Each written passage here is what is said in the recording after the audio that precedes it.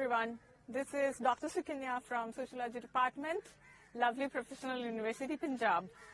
Here we are continuing with the concept of social interaction. Do you people know what is social interaction? This is the first unit of the social system, and mostly it focuses on how we create the collectivity on interaction.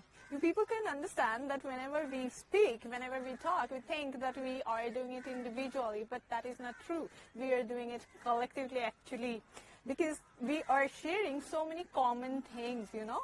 And like common things means language, the body language, the environment, the vibes, the positiveness or the negativeness in our portion of communication.